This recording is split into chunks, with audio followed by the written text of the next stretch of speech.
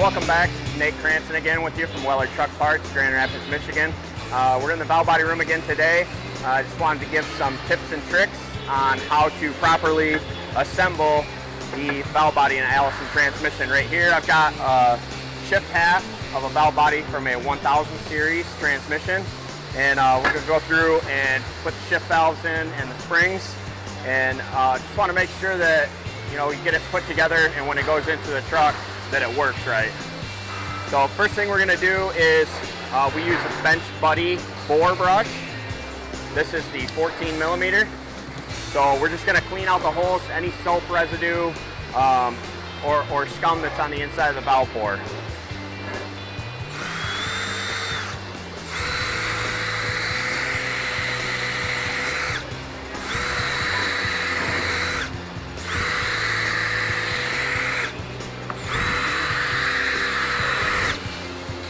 Next thing we want to do is get the proper valves. So for a 1000 series transmission,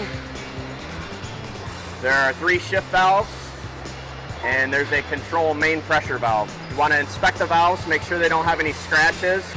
You can see any little scratch or ding is going to cause a problem going into the bore. When you're disassembling the valve body, if you drop a valve on a steel bench from any more than 6 inches, it's going to have a dent in the valve and it's not going to go in the bore properly. So these are very delicate valves. You got to make sure that they're in perfect shape. So this valve is now bad that I just dropped. I'm going to check another one, make sure that there's no scratches and there's no dents in the valve. This one looks good. I'm going to drop it in. The valves should move under their own weight. So if you drop the valve in and you have to force it in, it's not going to work. You can always use a piece of Scotch-Brite and just very lightly and gently polish it until it looks like new. There's no more scratch. We're going to drop it in the bore. If you hear the ting and you can move it under its own weight, it's going to work when it goes in. This one needs some polishing, so I'm going to polish it.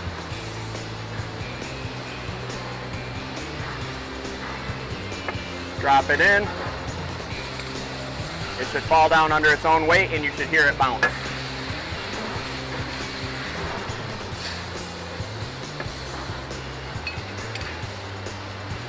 After you've got all the valves in, you kind of cover all the holes with your fingers. You should hear them all ting, and you should feel all the valves hit your fingers when you shake it up and down. After the valves are all in, we're going to put the shift springs in. We're going to put the control main spring in, and then we're going to pin them down with the retainers.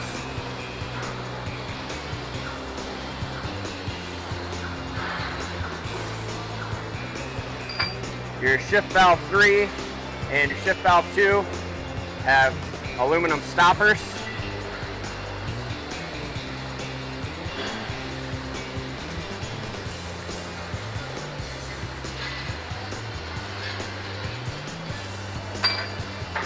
After all of your valves and springs and stoppers are retained in with the clips, we're going to put in the manual selector valve that has a pin that slots into the manual valve. You kind of just hold it like this and drop it in, and then there's a plastic piece, you just kind of tap it, and that should move under its own weight just like all the rest of the valves. And then always remember to put your solenoid screen in. That keeps any debris out of the solenoids.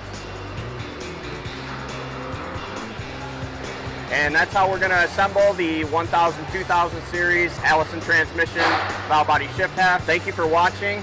And again, remember, if you ever have questions or need tech support with Allison transmission, don't hesitate to give us a call, 800-872-6697. Thanks for watching.